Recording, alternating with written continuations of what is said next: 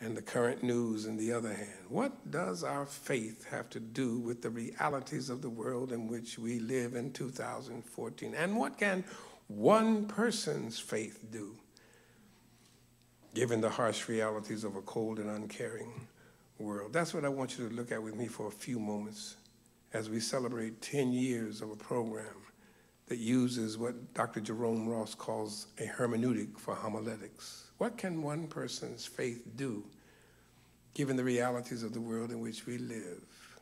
And the lens I want you to look through this afternoon is the life and the faith of one person who is, on the surface, an insignificant person.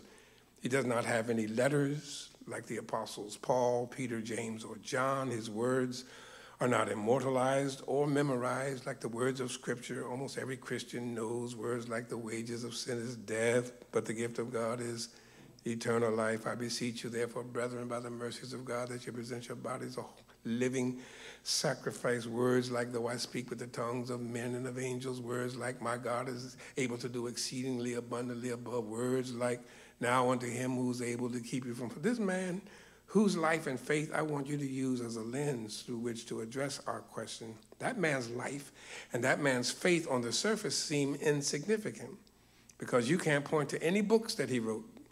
Books like Romans, Corinthians, Galatians. You can't point to or quote any lines from any letters he wrote to Timothy or Titus.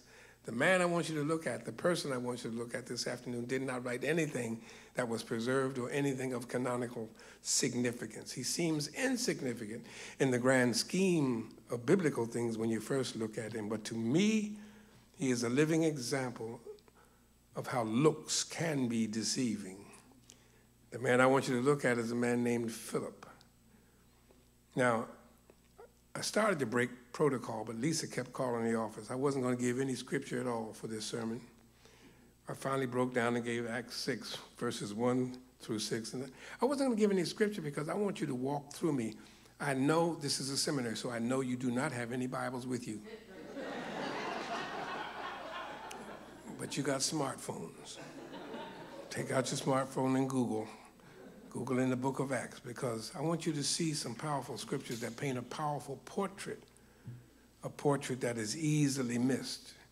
Turn first to the passage you heard, Acts 6, 1 through 6. When the church began to grow, the church in Jerusalem, the first church, Acts 4, verse 4 says, they grew from 120 to just around 5,000. With growth comes trouble. The bigger the church, the bigger the problems. The more disciples you get, the more disagreements you get.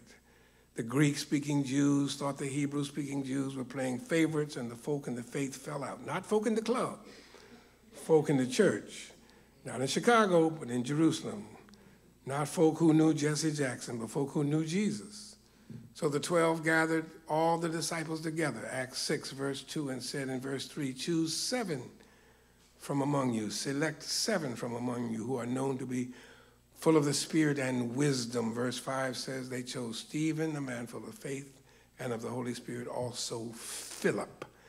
Philip, one of the 7 who had hands laid on him by the apostles in verse 6. Philip, one consecrated to be a diakonia, a servant of the church. Philip, the man whose name is mentioned right after Stephen's name. Stephen was murdered, tried on trumped-up charges, and stoned to death while Saul or Paul held the coats of those who did the stoning. Philip is the man whose name is called by the evangelist Luke right after he lists and calls Stephen by name. Philip. Philip also was a man full of faith and wisdom. Philip also was a man full of the Holy Spirit. That is how Luke describes him. The Apostle John, evangelist John, says that Philip was the one to whom the Greeks came in the 12th chapter of John. Philip is a man also full of the Holy Spirit. Philip, thought seemingly insignificant when you first look at him. Philip is a man whose faith transformed the landscape of the biblical narrative radically. Philip's faith changed the course of Christianity. Philip's faith altered the trajectory of our tradition in some awesome ways. And I want you to look with me at what this one person's faith did as you consider the limitless possibilities of what your faith can do if you keep your hand in God's hand. Luke does not tell us if this is the same Philip whom John says the Greeks approached in Jerusalem saying, we want to see Jesus. Luke does not tell us, nor does John, if Philip spoke Greek to these Greek worshipers at the Passover in John 12. Although we know Philip is a Greek name, John says Philip was from Bethsaida. In John 1, the evangelist says the same Philip of John 12 is the one whom Jesus found in John 1:43, and the one to whom Jesus said, follow me.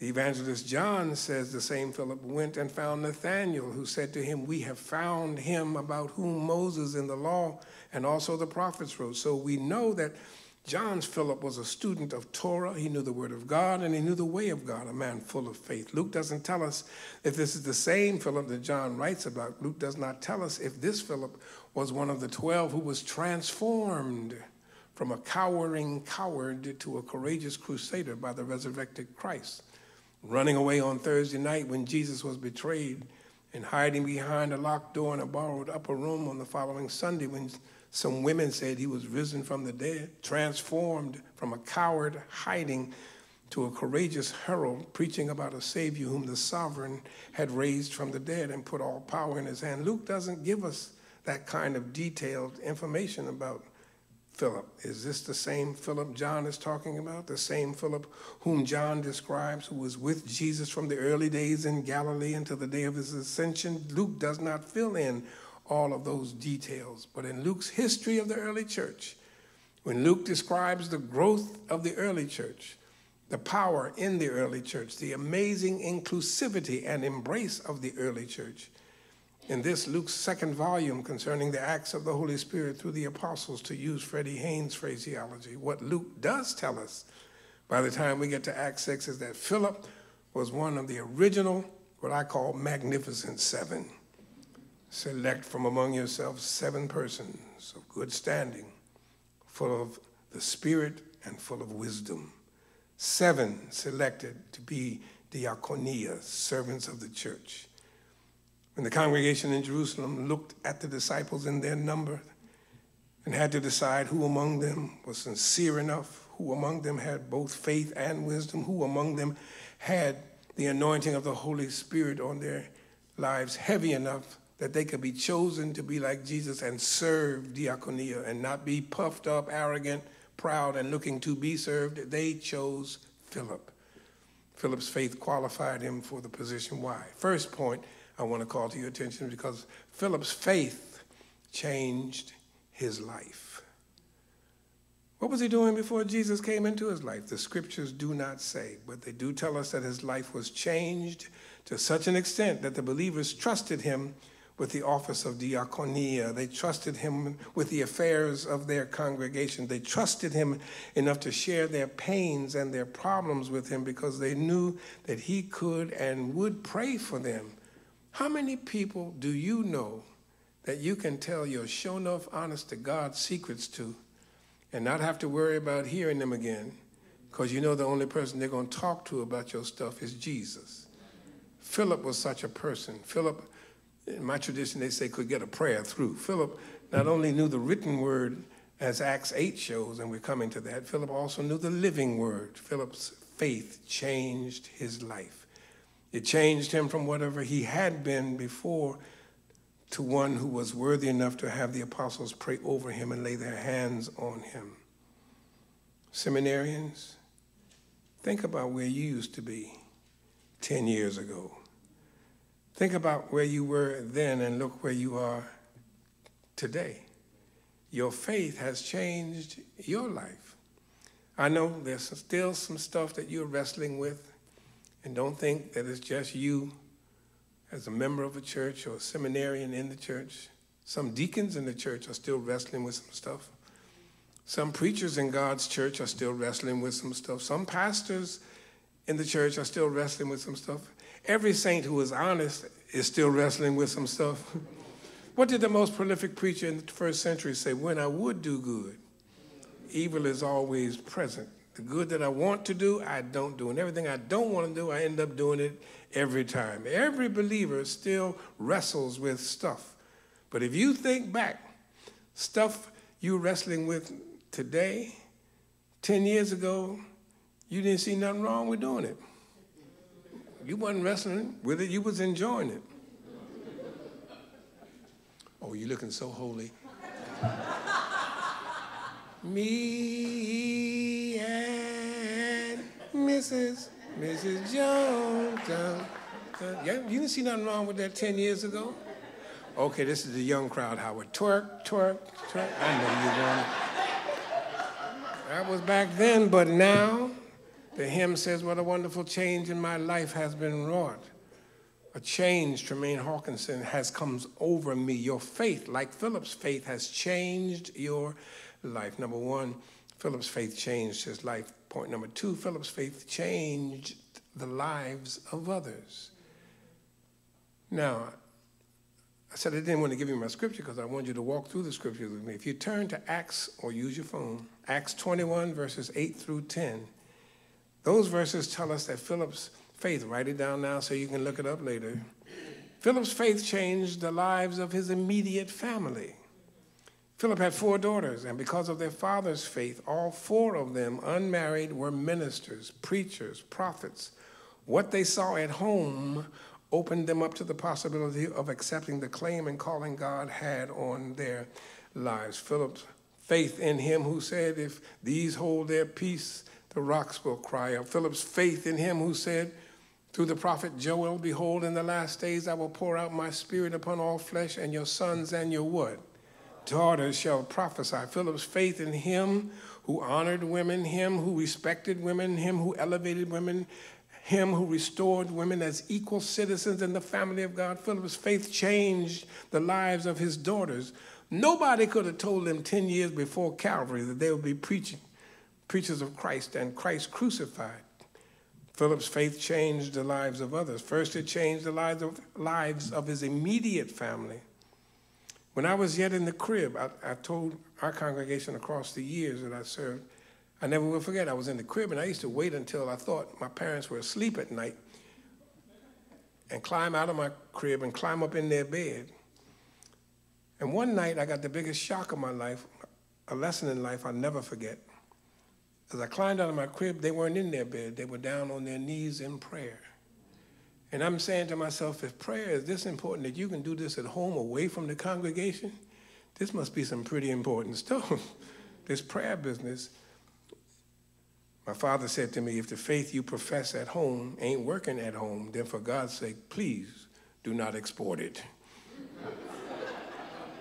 His daughters saw the risen Christ living in their father at home. They saw the resurrected, reigning, and soon returning King of Kings alive in their own home, and they embraced every word, every promise, and every provision. Philip's faith changed the lives of his family members. Let me ask you, has your family seen a change in your life?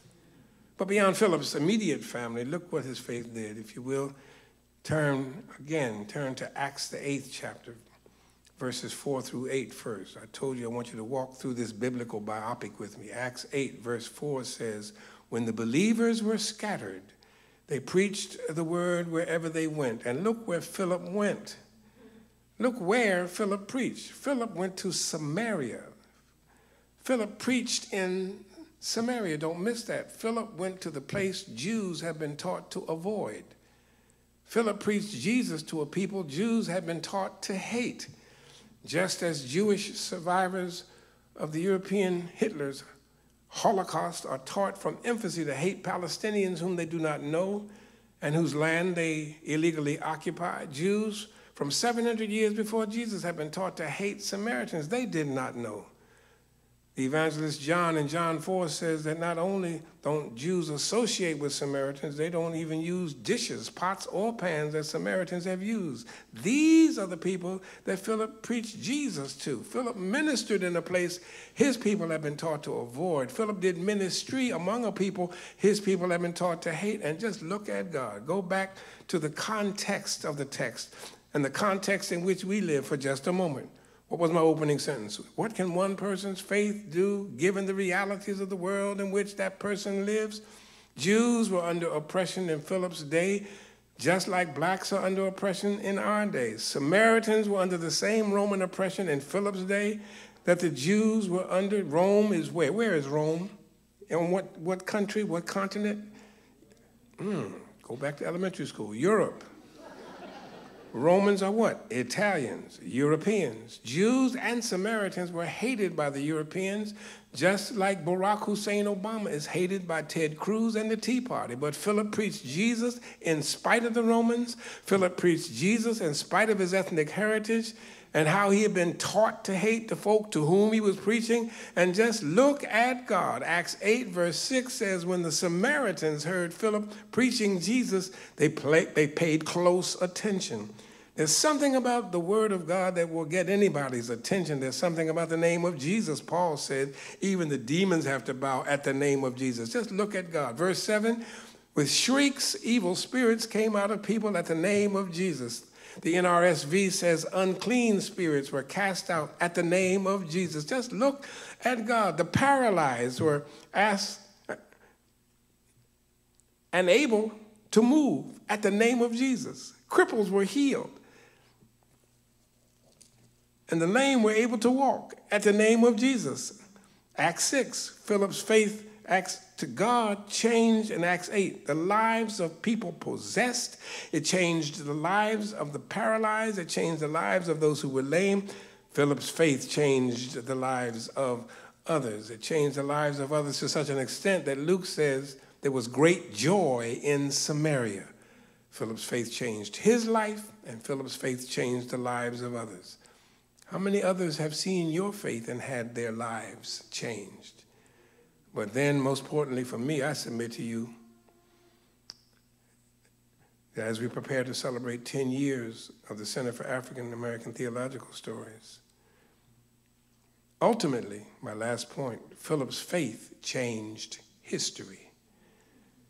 And because of Roman imperialism, the Roman Empire, Roman colonization, and racist historians, most of us have never been taught the African origins of Christianity, the African footprint in the story of our sacred text, and the African founders who built upon the rock of Jesus, the first 4 centuries of the development of Christian theologies, the monastic life and the spiritual disciplines of prayer and meditation. I submit to you, they can all be traced back to this passage right here in Acts 8, where Philip's faith changed the course of history. Now, you know this passage by heart, but just turn to it again if you will.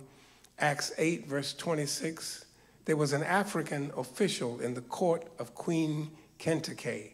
We call her Candace, the queen of Ethiopia, the queen of the south. This African official was the secretary of the treasury. He was in charge of all the money in the country and in the reign of the queen of the south. This African official was a member of the people who call themselves Beta Israel, second Israel, Alpha being the first Israel. The people of Beta Israel, today's journalists and European writers call them Falasha, but Falasha to a Beta Israelite is a dirty word like the N-word to them. Their history they take and trace back to almost 1,000 years before the birth of Jesus. They trace their origins back to the days of King Solomon, David's son, and his having a baby boy by the then queen of the south, Queen Makeda.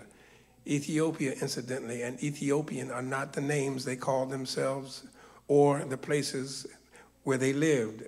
The Greek colonizers gave them those names, just like the Greek colonizers changed the name of or gave a new name to the country where Moses grew up. The natives of that country called the land Kemet. The Hebrews called the land Mitzrayim. The Greeks changed the name to Egyptos, and we've called it Egypt ever since. The colonizers changed the name. The people of Beta Israel called themselves Cushites or Nubians, like Moses' wife was. The Greek colonizers changed their name to Ethiop, burnt face, Ethiop, black face, Ethiopia, the land of black people. Well, Makeda, the queen of the burnt skin people, had heard of Solomon, heard of his wealth, heard of his wisdom.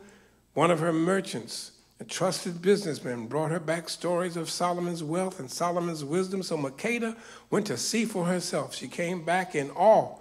She came back in reverence, but she also came back pregnant. She gave birth to Solomon's son, and his name was Menelik. At the age of 12, 13, she sent him up to Jerusalem to be bar mitzvah, and he came back and brought Judaism back with him with some priests into Ethiopia, the land of the black. There had been Ethiopian Jews since the time of Solomon. That's why this Ethiopian Jew in Acts 8 had been to Jerusalem to worship Yahweh in the temple of Solomon. That's why the Ethiopian Jew was reading Isaiah 53 in Greek on his way back home, to the home of the burnt-skinned, black-skinned people. And when the Spirit spoke to Philip and told him to run up next to the chariot, Philip's obedience, Philip's faith changed the history of our faith forever. Ethiopian Christians, both the Orthodox Ethiopian, Orthodox Egyptian, and the Coptic Church, have been in existence since the early part of the 1st century of the Common Era. Abuna Paulus, the patriarch of the Coptic Church, a decade ago, bragged to the study group that I was leading to Ethiopia as he welcomed us home that they had been burnt-skinned believers, Christians, since the year after the resurrection. Philip's faith changed the history of our faith. Africans were Christians 300 years before Europeans were. Thomas Oden, a white scholar, because some of y'all don't believe nothing unless you see a white person who wrote it. Thomas Oden and countless African scholars all point out that the African theologians, Tertullian, African, Athanasius, African, Augustine, African, Theophilus of Antioch, African, and both Origen and Clement of Alexandria in Africa formed the foundation of the faith that we know today, because one person's faith caused an Ethiopian, a member of the house of Beta Israel, an African Jew, a black-faced, burnt-faced, Greek-reading member of the cabinet of canons to hear the story of Jesus. Reverend William Oliver and Dr. Mokele Madise of the University of South Africa argue that it was the faith of another one person, Mark, who established a theological school and the church in Egypt that caused the formation of Christian theology in Alexandria. One person's faith can change history, secular history and sacred history. Heilsgeschichte. Philip preached unto the Ethiopian, verse 35, the story of Jesus, and the African Jew became an African Christian that day, according to Luke. One person's faith can transform history. Now, Philip did not know that his faith would change history, just like you do not know. You have no idea what being true to your faith will mean to others in 100 or 150 or 200 or 1,000 years from now. But your job is not to know. Your task is to bear witness, to tell the story, to serve and tell the story, to do ministry and tell the story, and leave the results up to God. Be faithful, God says, unto death, and God will give you a crown of life. So since we do not know what your faith will do or how God will use your faith to bless this world, to change others, or to change the world and change history, let's just thank God in advance for what God is going to do through you, one person. Come on and let's sing together. Thank you, Lord. Thank you, Lord. I just want to thank you, Lord. Eternal God, bless this word as your people who prepare themselves for ministry, people already engaged in ministry, go out to tell the story, living the faith they preach about. We do ask in the name of Jesus Christ our Lord. Thank you, Lord. I just want to thank him. Just stand to your feet. Thank you, Lord. Thank you, Lord. Thank you, Lord. Thank you, Lord. I just want to thank. Has God been good to anybody besides me? Come on, sing. Been so good. Been so good. Put a smile on your face when you sing it. You look like you've been sucking on lemons. Been so good. Good. God has been so good. Been so good. I just want to thank you. I just want to thank you. May the Lord bless you and keep you. May the Lord cause God's face to shine upon you and be gracious unto you. May the Lord lift up the light of God's countenance upon you and grant you God's peace henceforth, now, and forevermore. Let all the people of God together say,